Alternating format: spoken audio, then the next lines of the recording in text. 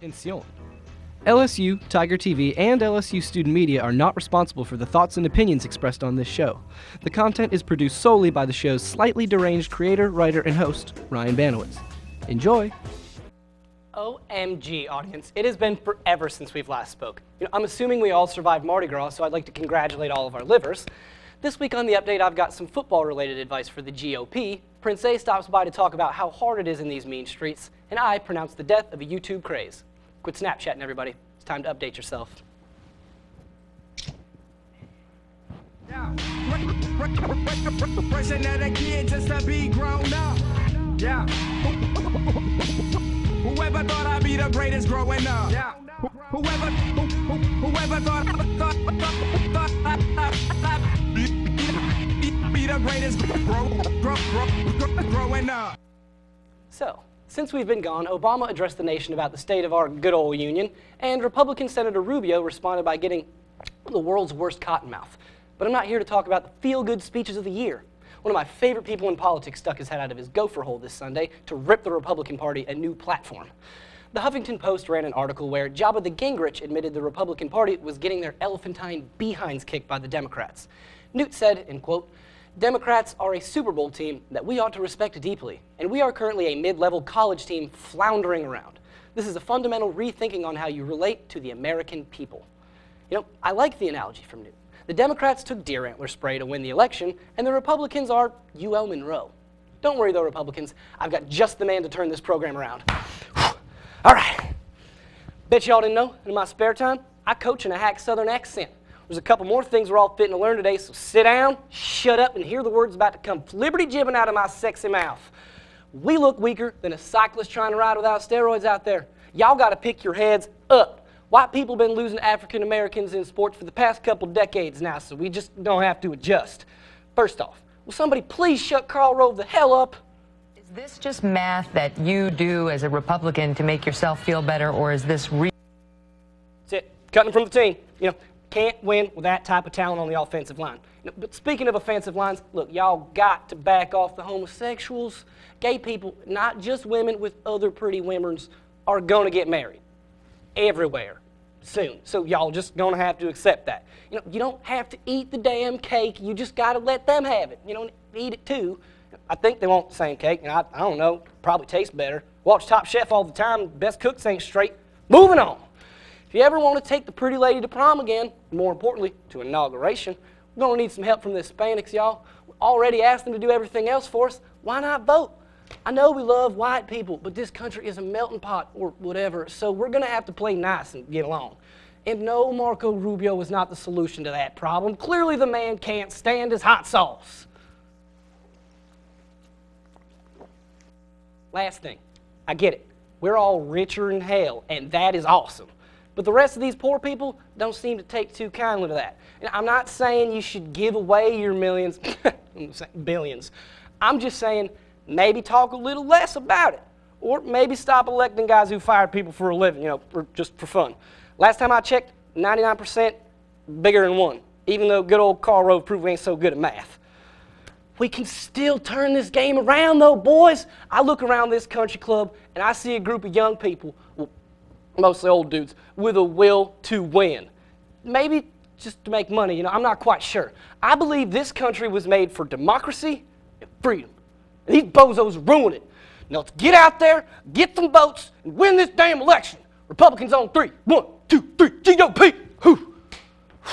Good luck carrying that momentum for 4 years. Promise myself I'd only do that once. Come back after the break, because I sit down with Louisiana rapper and longtime friend Prince A. He's your other favorite rapper, in case you didn't know. It's okay, get it in your head.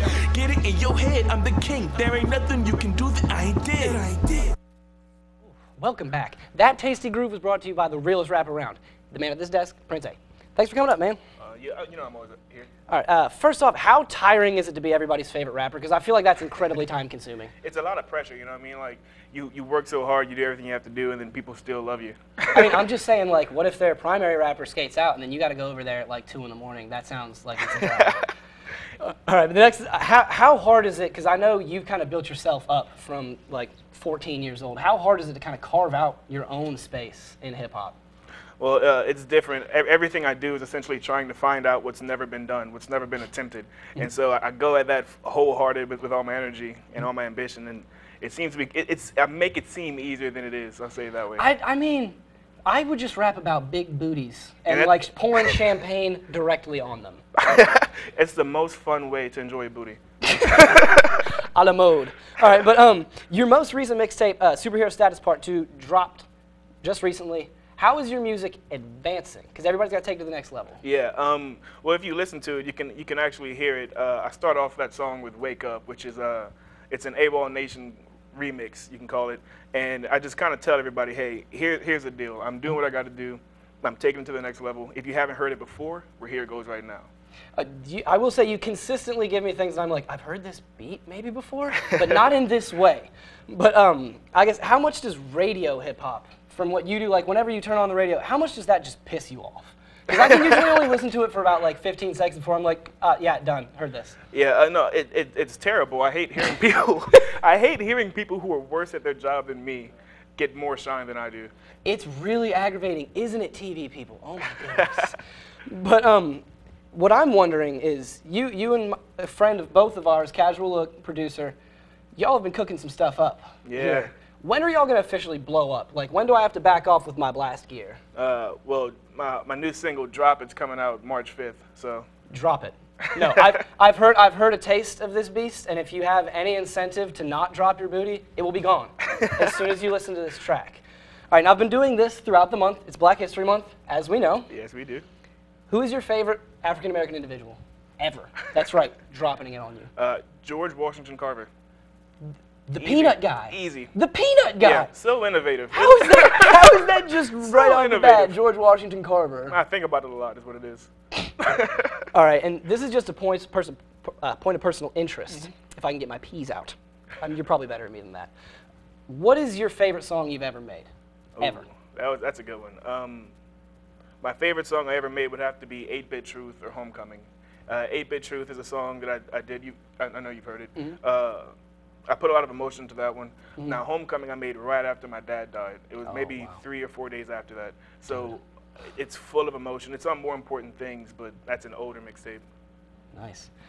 Okay, well, I mean, Alexis, you're always a pleasure. You know, you're my boy. Love you to death. I will hug you on camera. But, you know, stick around after the break, audience, for this week's takeaway, because there's something that has to stop right now. Don't move. I'll be watching. Con los terroristas.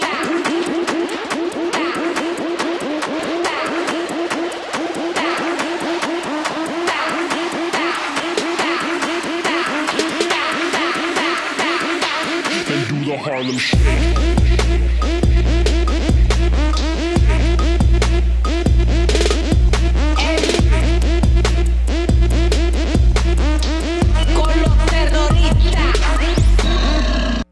The guy on the bicycle in the back is the best.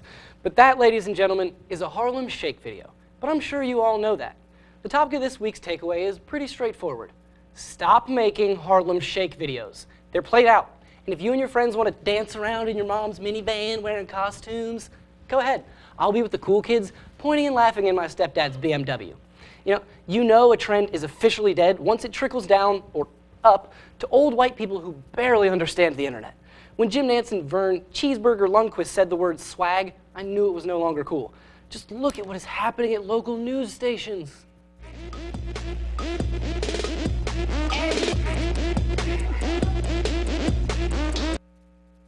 Oh God, the horror, oh God.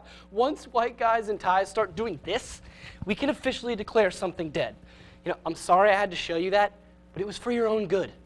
No more Harlem Shake, and I mean it. Join me next week for another enthralling installment of The Update. And this week, I don't have to give you silly ways to update yourself, because you can just sit on your couch and watch our broadcast of Maya Angelou coming up at 7. That's how you do a promo, people. So, see you next week. My heart grows colder every week we're apart, so you can see me on the Facebook page or the Twitter. It